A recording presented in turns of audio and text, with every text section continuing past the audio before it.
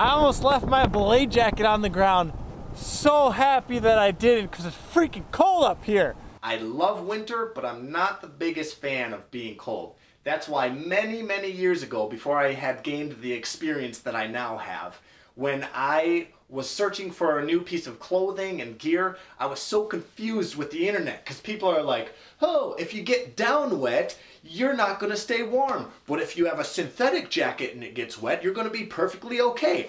I didn't trust any of that. So what I did is I bought gear and I stood in the shower, got totally soaking wet, and then I went outside for a run in the middle of winter or for just a slow hike, you know, because I didn't want to cheat and get my body heat really built up. And I wanted to see how synthetic compared to cotton, compared to a down jacket, and that's how I started my gear experience. This is one of my all-time favorite subjects to talk about, but before I start talking about the gear, one of the most important things that I am continually amazed that my climbing friends don't know, when you're climbing outside in the winter and your hands get cold, because they will, because you're climbing and you'll have to take off your gloves eventually to fix something.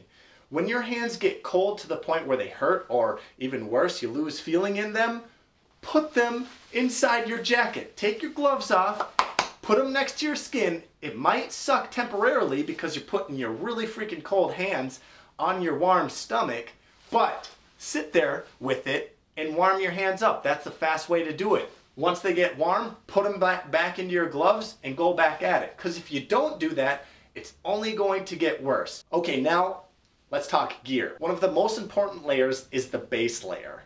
My preference is to wear a shelled micropile fleece jacket as my base layer. That's right, it's worn next to my skin with nothing underneath of it. Now I have an entire video dedicated to this subject, and it is by far the most popular video that I've ever made. I'll put a link to it in the description. Go check it out. But the highlights are a real soft shell jacket and not these jackets that the market is saying, hey, go buy this awesome jacket, you'll look super cool, but really they're only good for going to the bar. A real soft shell jacket will have the following features. It'll have a micropile fleece on the inside. This keeps any wetness that your fleece may retain away from your body because it has these very thin fibers that keep the majority of it from touching your skin. So although your fleece may be damp from sweat or outside wetness, it will still feel semi-dry. The next feature is that it has a wind-resistant shell.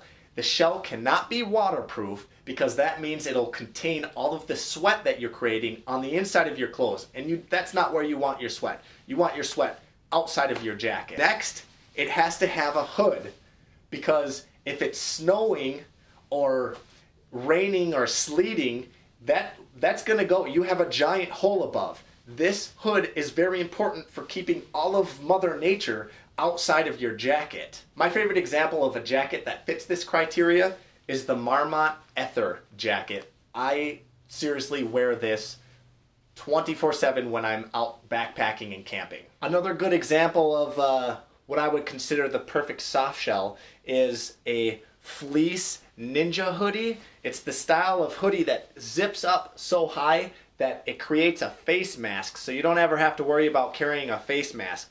This one is made by Low Alpine, but they don't make it anymore. The Patagonia R1 hoodie, that is a fantastic choice and loved by ice climbers across the world. If you put on top of that a light running wind shirt with the hood, you'll have a fantastic soft shell system. Up next is the belay jacket. This is also known as a puffy jacket. Now, I prefer synthetic insulation over down, not because I noticed any difference in keeping me warm when it's wet outside, but I did notice a huge difference when it comes to drying quickly. This isn't that big of a deal if you're just going on a day climb, but if you're going on an overnight climb and you're up in a tree and snow's falling down on you, sitting on your shoulders, getting stuck between your backpack and melting into your insulation, you want to be able to put that on top of your sleeping bag so that it keeps warm and dries overnight. So I prefer synthetic.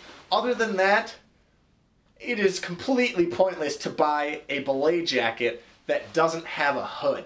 Like, that makes no sense to me. There's nothing better. There's nothing that will make you feel more comfortable in a really cold, windy situation when the wind's coming in, biting your neck, when you can just toss up a big, thick, insulated hood and really zip up everything nice and tight. Now, I've heard people complain, oh, you should just use a big hat and a scarf. But a hood, you can't lose a hood. You can't drop your hood when you're on an ice climb or in a tree. A hood is just so much better in every way. And people are like, oh, but it ruins your side vision. You can't see out the sides. As you can see, I'm not having any field of vision problems. So as long as your belay jacket has a big, thick hood and around 100 grams of synthetic insulation, and I'm not quite sure what that translates to the down version because I'm not as familiar with down. But as long as it has those two things, you should be warm down to 10 degrees without much problem. Now, if temperatures are going to be below zero, I actually bring 2 belay jackets. That's right. If I'm going to be way up in the canopy, exposed to wind from all directions, that's right, wind comes from the bottom when you're up in the tree, I want to make sure that I'm nice and warm and snuggly, because there's nothing worse than getting chilled to the core and then having to shiver yourself warm in your sleeping bag. So the belay jackets that I own, I actually bought both of them used off of eBay. So, you know, beggars can't be choosers. It's kind of that deal. But this one is a crate hopper jacket, which I believe this is actually a brand that's cheap even when new. And this one is the Columbia Shimmer Me Timbers. It's got this fantastic, I don't know what it is, but it's magical. When I put it on, it's like I feel my body creating its own warmth. I know that's completely anecdotal and unscientific, but it is mentally helpful for me when I see that shininess and I don my jacket and zip it up. If you buy a belay jacket from some of the bigger climbing companies like Black Diamond, Mountain Hardware, or Patagonia, you're not going to have any problems with helmet compatibility. Now, when I'm hiking, I am not wearing a belay jacket. I'm just wearing a soft shell. Sometimes even when I'm climbing. If I'm doing anything where I'm sweating, then this is all that I'm wearing. You want to do everything that you can to prevent yourself from sweating. When all of these people talk about, oh, and when I go winter camping, I bring a change of clothes for sleeping in at night because the clothes that I'm wearing throughout the day get soaking wet. I'm like, then you're doing it wrong, because you should not be getting your clothes wet at all. I mean, sometimes, like especially when you're ice climbing and it's raining down water on you, that can be very difficult. But for the most part, I always sleep in the exact same clothes that I'm hiking and climbing in that day. The final layer is your shell jacket. Now, me and my main climbing partner, we get in very heated arguments over whether or not you need a waterproof shell in the winter. I think that you don't. He thinks that you do. I'm not going to argue for waterproof jackets because I'll leave that up to somebody else, because I highly prefer wearing a non-waterproof jacket. I don't even know what the name of this jacket is. It's made by Marmont, but it's very stretchy, and the way that you can tell that a jacket has a waterproof membrane in it or not is just by putting your mouth up to it and breathing. And if you can feel the hot air coming out the other side, you know that there's not a waterproof membrane inside the jacket. That means that it's going to breathe very well when compared to a waterproof jacket, something like Gore-Tex or Event. The reason why I'm so against waterproof membranes in the winter is because when snow lands on you, you just brush it off before it melts and you'll keep perfectly dry.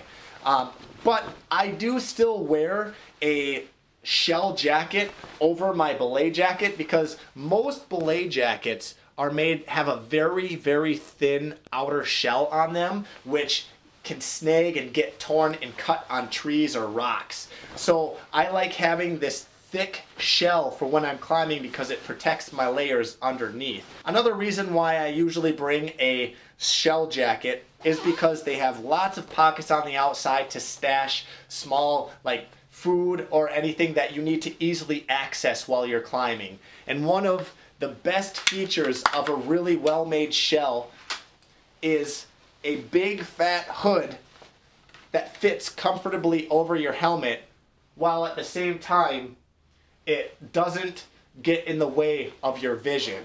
So it'll protect your face and you'll still be able to see around you, but it'll also keep snow, rain, and sleet from falling in through the holes of your helmet. Like I said, I don't even know what the name of this jacket is. I, again, bought it used on eBay, but it's made from Marmont's M3 Softshell, which is their softshell material that doesn't have a membrane in it. The best way that you can figure out whether or not a shell has the membrane in it is to go to the store, pick it off the shelf, and do the breathe test to see if you can feel your air go through the pierced material. For pants, I do the exact same layering as I do for my upper body. For my base layer, I just wear a micropile fleece base layer against my skin, and I put a heavy, durable, non-waterproof shell pant over top of it. Now that is pretty much all I wear from temperatures around 40 degrees down to 0 degrees, and I'm usually staying warm with that. But 2 years ago, I was camping on the North Shore doing some ice climbing with my friend, and temperatures were forecasted to be negative 30 degrees Fahrenheit. That was horrendously cold. On that night, I did bring basically a puffy pant. I picked these up at a military surplus store. They're huge on me, but wearing these pretty much saved my legs because it was insanely cold. Even though I was sleeping at night with 2 face masks on, I still got a little bit of a frost nip on my lips because the temperatures were so cold. But as long as you're staying in temperatures above minus 10 degrees Fahrenheit, you should never really have to worry about wearing a puffy shell pant. Some final notes: I always wear mittens. My hands don't stay warm in insulated gloves for some reason. When I'm actually having to deal with carabiners and stuff, it's nice to have just a small thin pair of fleece mittens so that your skin isn't in direct contact with the metal. Otherwise, when I'm climbing, using ice axes, hanging around in the tree, I have mittens on because this is really the only way to keep my hands warm. And as far as the face goes, I usually don't have a problem unless temperatures are well below 0 degrees. If that's the case, then I'll wear a pair of goggles with just this traditional neoprene style face mask. Whew, that was a lot of stuff. Hoods, and more hoods. Every jacket that you own should have a hood. Remember what I said about just creating the cozy shelter? I don't know why you'd buy a jacket without hoods. That's the last thing I got for you. Yeah, sorry for all of you guys who hate hoods. I'm not a non-hood hater, but I just love hoods a lot. Okay, I don't know where I'm going with that. I hope you guys enjoyed the video. I hope you learned something. Goodbye, and be safe.